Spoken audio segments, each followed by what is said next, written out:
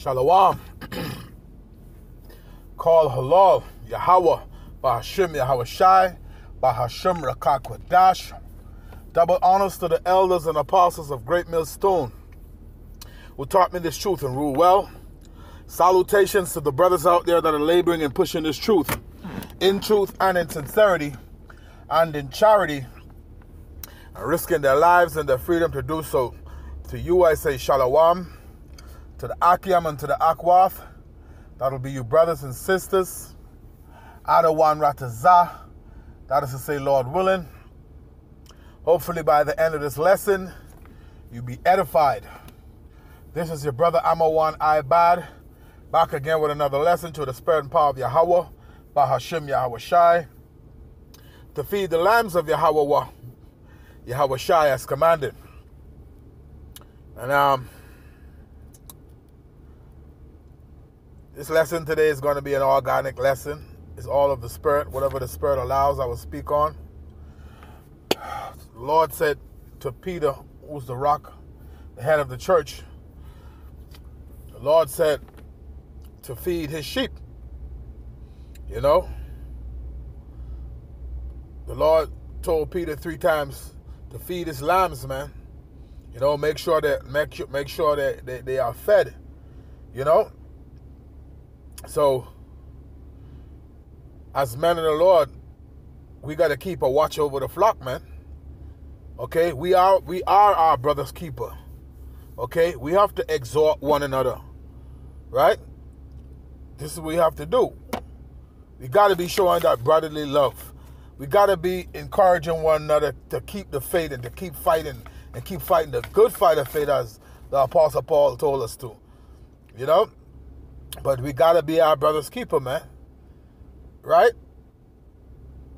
So at the end of the day, I want to exhort the hopeful elect to keep pushing, man. Keep pushing. You know, even though things going to get tighter and tighter and tighter, we know it's already written in the scripture that we're going to have the victory at the end of the day, man. You know? At the end of the day, we're going to get that victory, man. The Lord is going to lift up that standard.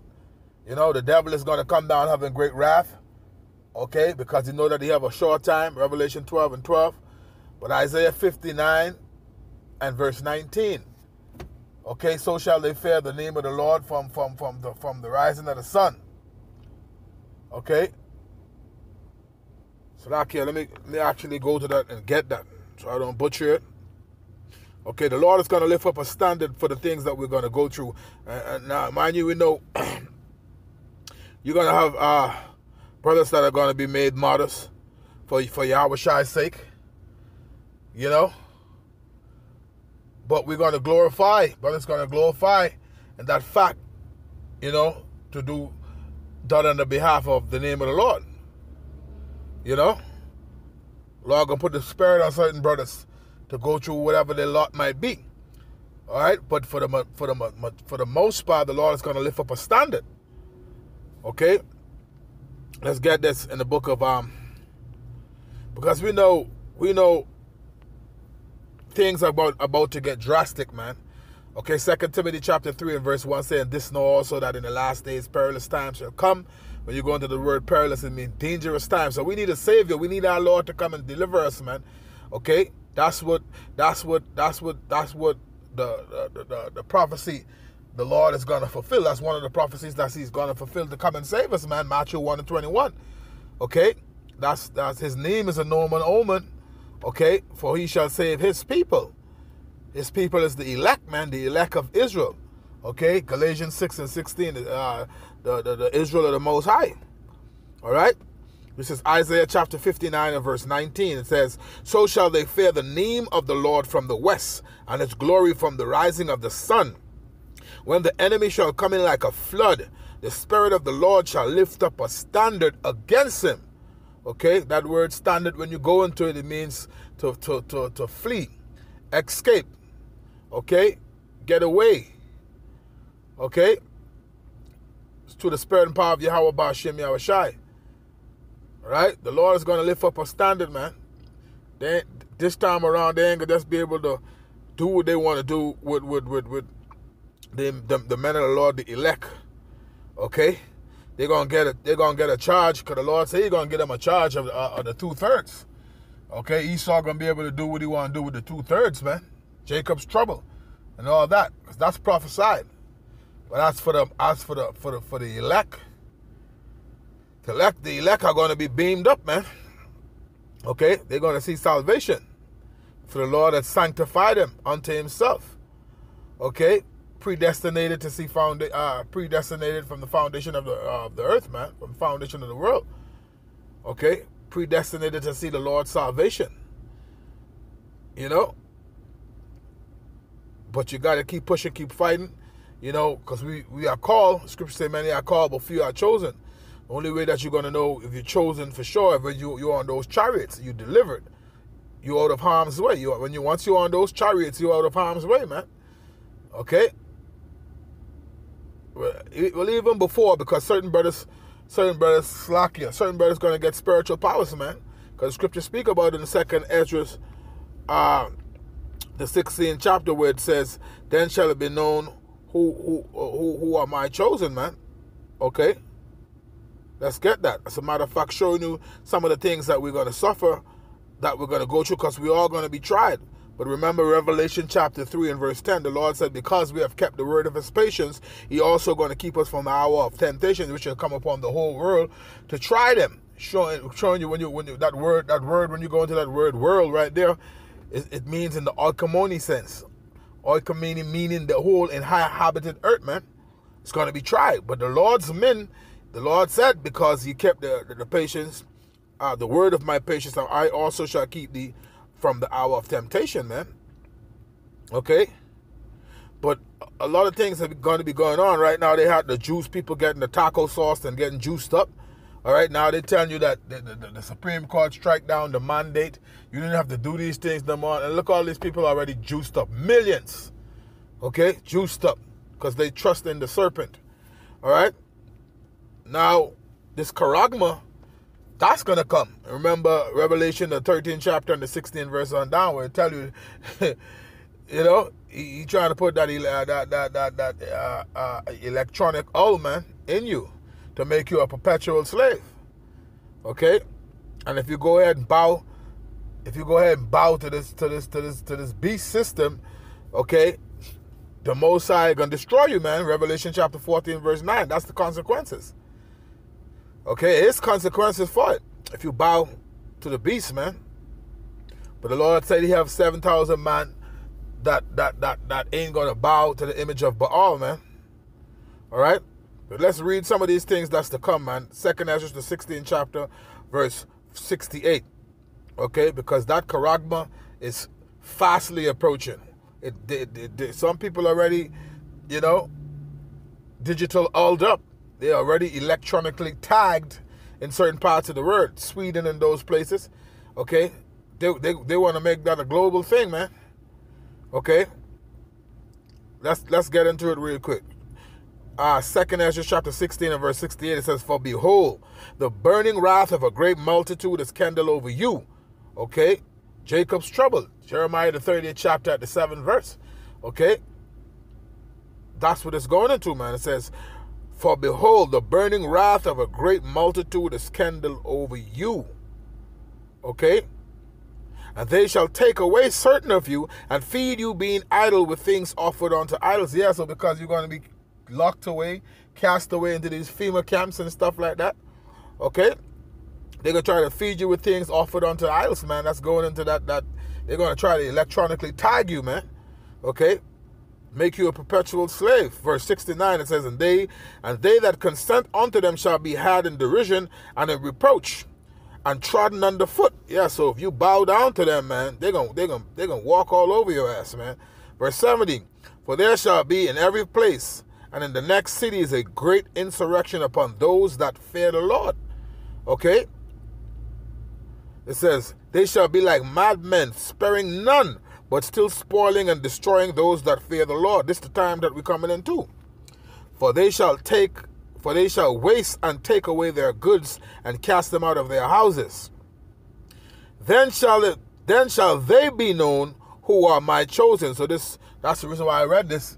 to correct myself through the spirit and power of Yahweh Ba'ashem Yahushai, that the chosen are going to be known a little bit before they actually get on the chariot. Because it's saying right here, 2 Ezra chapter 16 and verse 73, then shall they be known who are my chosen, and they shall, so during this time, this is you're going to know who the Lord really is working with. All of these different camps teaching all these different doctrines and stuff like that, and teaching our people to go off. During these times, you're going to know who the Lord really working with, man, the real men of the Lord who have the 100% truth. You know? The elders and apostles of Great Millstone, man. From Elder Apostle Taha, you know, Elder Apostle Gabai, Elder Apostle Aram Lab, Elder Apostle Rakah, the bishops, the deacons, you know, and like-minded brothers teaching the same doctrine, man, the 100% truth of Yahweh Ba'ashem Yahushai, in truth and sincerity. Okay, for the Lord seeketh such to worship him in truth and in sincerity. Okay? In spirit and in truth. Okay? So at the end of the day, it says right here, then shall they be known who are my chosen, and they shall be tried as gold in the fire. Okay? So, hey, man, it would behoove you to give diligence, man, to make your calling and election sure. Okay? Stay on the right path. Okay? Keep your eye single, man. Keep your eye on the prize. Keep your eye on the prize, man. Keep pushing, keep fighting the good fight of faith. The Lord loves a fighter, man. You know, the scriptures speak about a just man, you know, fall at 7 times, you know, but rise back up again. So that's what you got. That's what you got to do. You gotta keep. Every time you fall down, you got to get back up and keep going, man. You got to get back up and keep going. You see? Let me see if I can find that real quick. If I could grab that real quick. You see? So when you fall, you get back up, you know, keep praising, give praises, you know, and keep going forward, man. Keep moving, and keep moving forward, man. You can't allow, you know. You can't allow the devil, you know, to try to get you off your, you know, try to get you out of the faith, man. You gotta keep going. I'm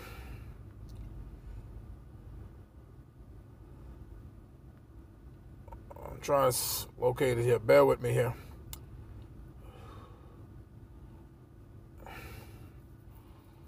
For some reason, this app here, I usually find things quicker inside the blue letter.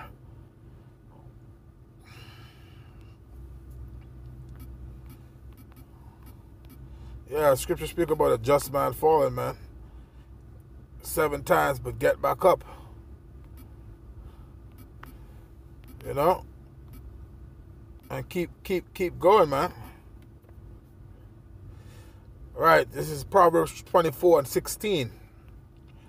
A just man falleth 7 times and riseth up again, but the wicked shall fall into mischief. Okay? A just man falleth 7 times and riseth up again, but the wicked shall fall into mischief, man. So you gotta keep going, man. You can't allow nothing to hold you down. You know, the scripture speaks about, right? And let me go back to this chapter, because the scripture speaks about those who let their sins weigh them down, man.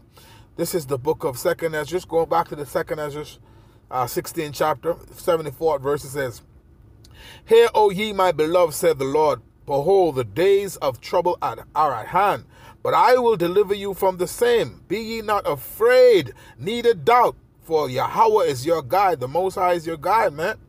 Okay? It says, "And the guide of them who keep my commandments and precepts, said the Lord power. Let not your sins weigh you down." So you got to get back up. Okay? Let not your iniquities lift up themselves. Okay? So you got to keep your eyes single, man. Keep your eyes on the prize. right? So when you fall, you got to get back up. Verse 77, it says, woe be unto them that are bound with their sins and covered with their iniquities, like as a field is covered over with bushes, and the path thereof covered with thorns, that no man may travel through. So you can't let it weigh you down to the point that you're going to condemn yourself and you're going to give up, because you're going to, that's automatic. You lost, man. You're going to lose like that. You don't want to lose. You don't want to take an L. You want to double. You want to win. You want the victory. Okay, you want to be one of those that's on that sea of glass, man, who got the victory over the beast. Okay, verse 78, it says, it is left undressed and cast into the fire to be consumed therewith. So you got to get back up when you fall.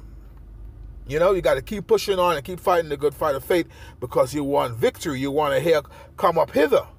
Okay, I'm going to get that scripture come to mind real quick. Revelation chapter 11 and verse 12. And I'm going to grab Revelation chapter 15, and we're going to close out right there.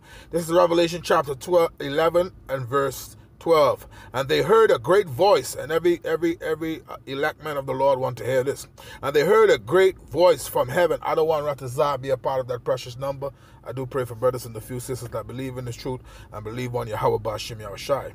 Revelation chapter 11 and verse 12. And they heard a great voice from heaven, saying unto them, come up hither, meaning here. And they ascended up in heaven in a cloud, meaning what the world ignorantly calls UFOs, okay, which is the vehicles of our Lord, which is the vehicles of our salvation. And their enemies beheld them. Yeah, people are going to see you getting beamed up. Why? Because you've been serving the Lord and obeying his word and doing the work.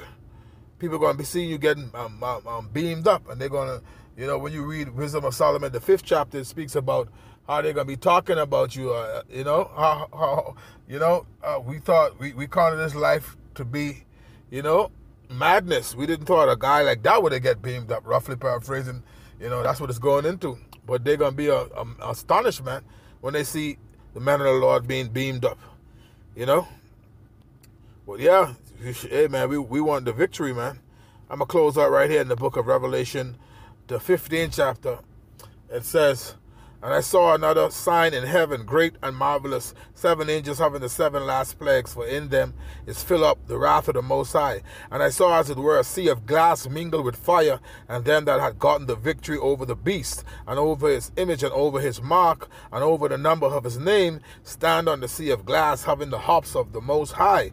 And they sang the song of Moses, the servant of God, and the song of the Lamb, saying, great and marvelous are thy works, Lord power almighty, just and true are thy ways, thou King of saints. Who shall not fear thee, O Lord, and glorify thy name? For thou only art holy, for all nations shall come and worship before thee, for thy judgments are made manifest. Okay? So, hey, we want to sing the song of Moses, man. Okay? All right? The servant of the Most High. We want the victory over the beast, man, on his image. Okay? That's what we want. We want victory. So with that, keep pushing, brothers. Keep fighting, you know, the good fight of faith. Keep moving forward, man. All right? We almost out of here, man. Adawan Ratazah. So until the next time, I'm going to say all honor, glory, and praises be unto Yahweh Bashim, Yahushai Bashim, Rakakadash. Double honors to the elders and apostles of Great Millstone to taught me this truth and rule well. Salutations to the brothers out there that are laboring and pushing this truth in truth and in sincerity and in charity and risking their lives and their freedom to do so. Lord willing, this is edifying. On to the next one. Shalom.